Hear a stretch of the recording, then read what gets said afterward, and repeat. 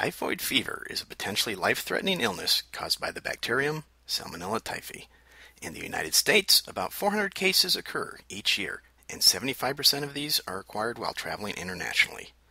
Typhoid fever is still common in the developing world, where it affects about 21.5 million persons each year and causes numerous deaths. Although there are not many cases of the disease in the United States, it is one of many microbial pathogens that pose a potential risk of emergence. Salmonella typhi lives only in humans and is not known to infect other animals. Persons with typhoid fever carry the bacteria in their bloodstream and intestinal tract.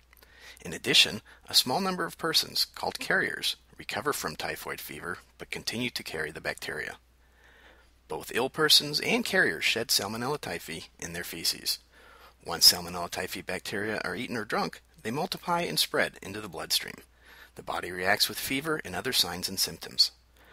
Persons with typhoid fever usually have a sustained fever of as high as 103 to 104 degrees Fahrenheit. They may also feel weak or have stomach pains, headache, or loss of appetite. In some cases, patients have a rash of flat rose-colored spots. The only way to know for sure if an illness is typhoid fever is to have samples of the stool or blood tested for the presence of Salmonella typhi. Even if one symptom seems to go away, that person may still be carrying Salmonella typhi. If so, the illness could return, or they could pass the disease on to other people. In fact, if one works at a job where they handle food or care for small children, they may be barred legally from going back to work until a doctor has determined that they no longer carry the bacteria. These are just a few things to know about Salmonella typhi and typhoid fever. To learn more about infectious environmental disease testing services and prevention measures, or other indoor and outdoor environmental concerns, please visit the website shown on the screen.